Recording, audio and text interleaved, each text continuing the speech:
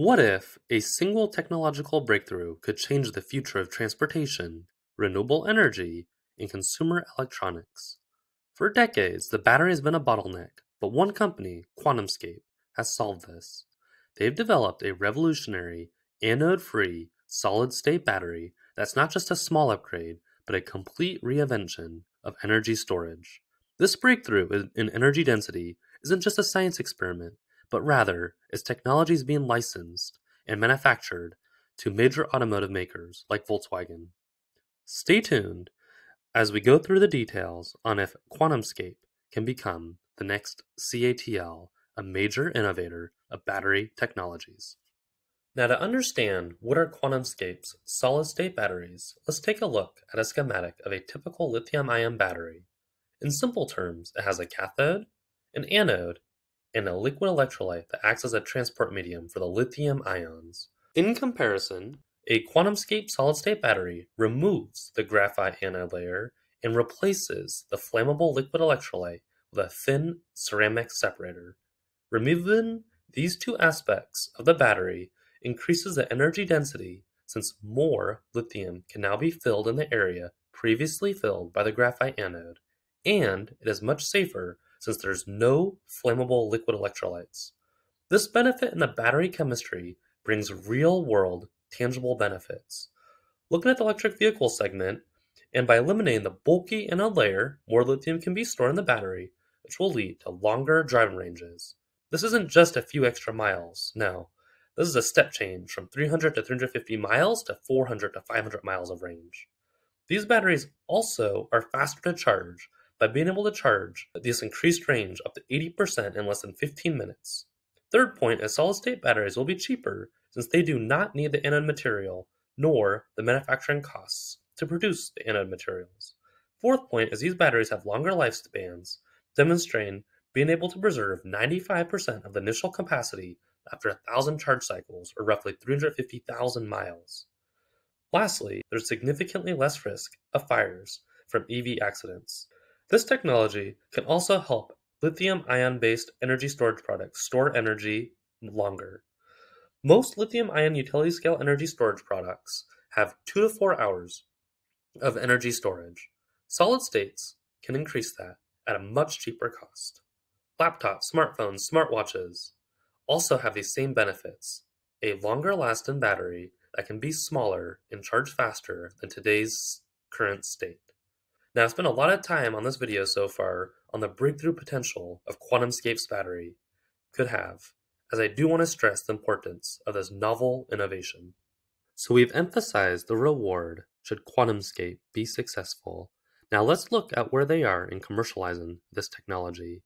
As of today, Quantumscape has licensed this technology to Volkswagen subsidiary PowerCo, who has just gotten started on baseline production of components and are working on installing higher volume cell production equipment. The target for Volkswagen is to start building customer sellable vehicles with these solid-state batteries in 2026, which would be a huge milestone for Quantumscape. Earlier this month, Ducati Motorcycles had the first live demonstration of a Quantumscape solid-state battery while at the IAA Mobility Show in Germany, also a major first for Quantumscape on its path to commercialization. So far, the narrative for Quantumscape seems phenomenal. It has breakthrough technology and a path to start customer sellable production in 2026. Now let's go through the two major risks. First is to emphasize that Quantumscape is a pre-revenue company. With additional cash advances from Volkswagen, Quantumscape's management is advising that there is enough cash reserves to cover to 2029, so roughly the next 3 years. One thing I want to emphasize though is even though this seems like a long period, it really is not, as it's one thing to make these batteries in small prototype runs versus it is really tough to ramp and produce in mass production quantities with acceptable yields. Assuming production starts end of next year, this is just 2 years for Volkswagen to be able to scale up production to high enough volumes for the licensing revenues to be free cash flow positive for Quantumscape. That's aggressive and also assumes that any challenges that Volkswagen meets while ramping these mass-produced volumes could be solved without impacting the benefits that were generated from the subscale prototype runs. Now, the second major risk is competition from CATL. CATL is like the Taiwan Semi for battery technology. They're the best at it and an expert in commercialization. They aren't working on a pure solid-state battery like Quantumscape, but they are working on a condensed semi-solid state to iteratively increase the energy density and charging speeds.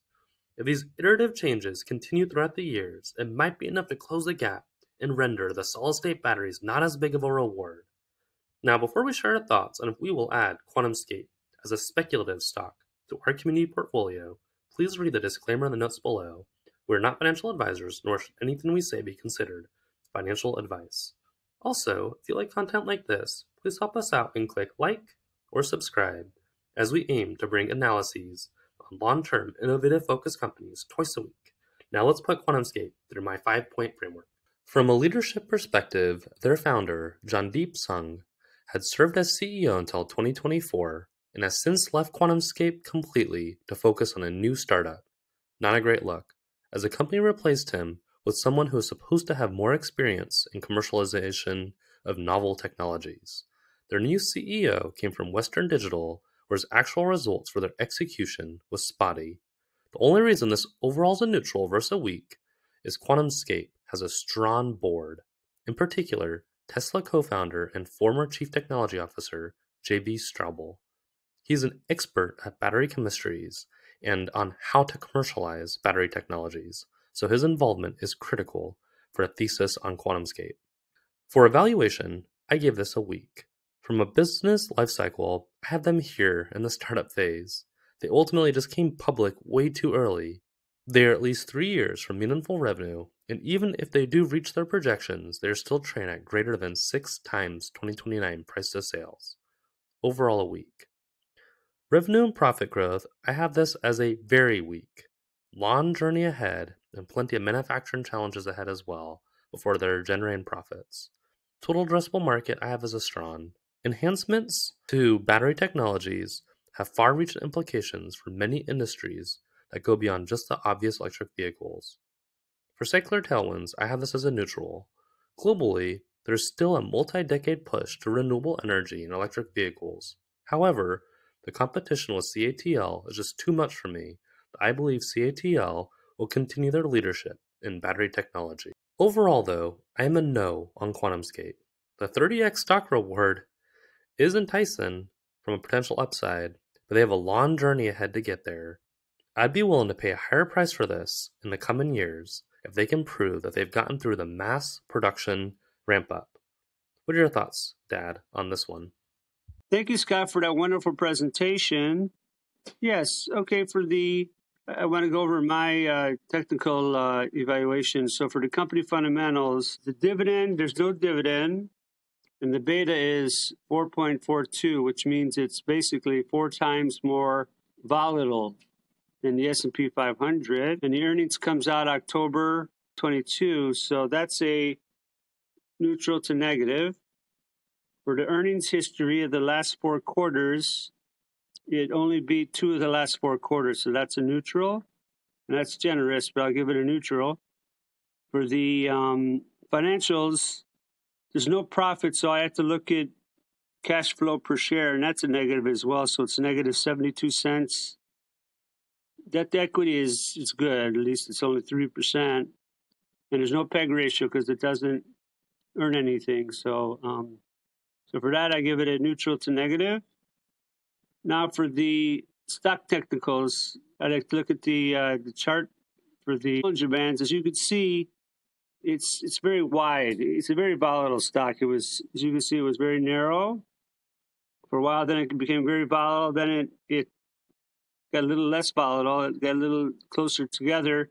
But now the price is pierced the upper band, which is, as I mentioned prior, only 95 out of 100. It's within the band. So only 5 times out of 100 trading days, it does that. So anyway, it's good, but if you're a momentum player, it's good. But I'm not a momentum player myself. I don't think this portfolio is. So anyway, so that's the Bollinger Band. Like I say, it's very volatile, but the upper band it's been pierced. So we don't know what's going to happen. My my feeling is probably go back to 12, but that's just my feeling of it, which you never know. And then for the moving average, the 50 days above the 200-day, the 200-day moving average slope is positive, and the price is above both of them, so that's really good. Then I looked at the slow stochastic oscillator, and it's overbought. It's at 91%, and that's overbought. So right now, the stock has been overbought. So so for this, I'm giving it a neutral. And then for the analyst coverage, there's 2 strong sells, 2 holds, and 2 buys. And the institution holdings is only 32%, which means it's more volatile because institutions can't damper the stock price because it takes them a long time to sell things. If that makes sense. So anyway, for that, I'm a neutral to negative. So my overall take is it's a wonderful technology, and I hope it works. And I would also hope, and I'm not saying this is going to happen, but I would hope that the administration may take a liking to this company and maybe put some government money in. But that's just a rumor, not even a rumor. That's just my 2 cents on it. So anyway, my take is that I'm a no, and if I was a speculative player, I would maybe wait for it to get to 12, but that's my take. So back to you, Scott. Thanks, Dad. Overall, we will pass on Quantumscape. There is no question if Quantumscape's technology can come to fruition as planned, then this could be a market beanstalk. They've demonstrated it works on subscale builds and prototypes, but haven't gotten it through the toughest hurdle, volume production, which any challenges on that can push out their meaningful revenue beyond just a few years into the 2030s. It's just too early for us to get involved in this. With that said, thank you for watching. Please help us out and click like and subscribe as we aim to analyze the most innovative companies twice per week. Until next time, happy investing.